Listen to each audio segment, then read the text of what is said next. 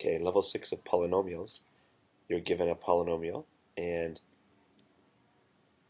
that's made up of all like terms.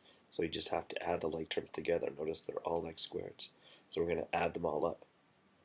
Now, a slightly easier way of doing this would be to add all the positives together, then add all the negatives together. So I'm going to add the 9 and the 2, and that's going to give me 11x to the power of 2.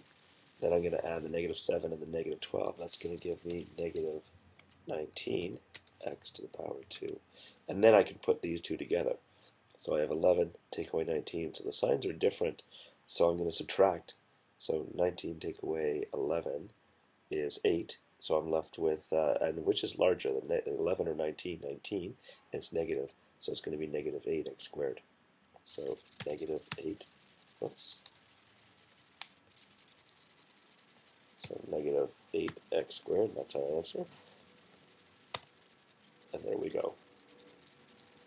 Well, have a good day, and that's how we do a level 6 type question.